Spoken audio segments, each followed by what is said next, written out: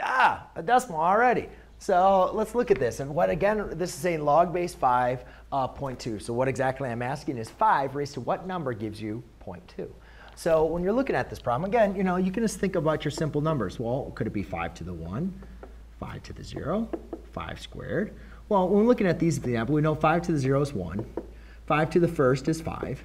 5 to the second is going to be 25. So obviously, this is a decimal. This number is less than 1. And by raising it to these powers, if I keep on going in this pattern, I'm just going to get larger and larger numbers. So I need to go into smaller numbers. And the only way to get small numbers less than 1 is to start going into now my negative numbers.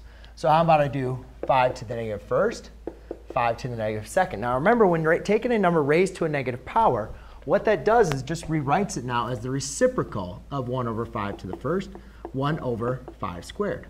So 1 over 5, if you convert that over to decimal form, that equals 0.2. This is equal to 1 over 25, which is not going to equal 0.2. I don't know off the top of my head. But therefore, you can say that this answer is going to equal -1.